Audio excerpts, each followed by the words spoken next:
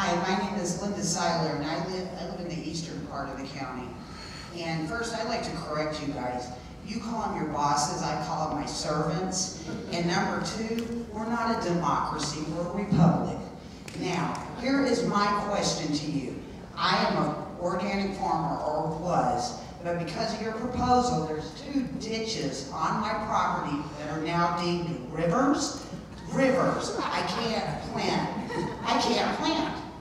So thanks to you guys, I'm out of business. So what do? I call your office. I don't get any response. I write letters. I get no response. I get nothing. So I'd like to ask you, what do I do? This is Agenda 21. You want us out of here. I'm tired of it.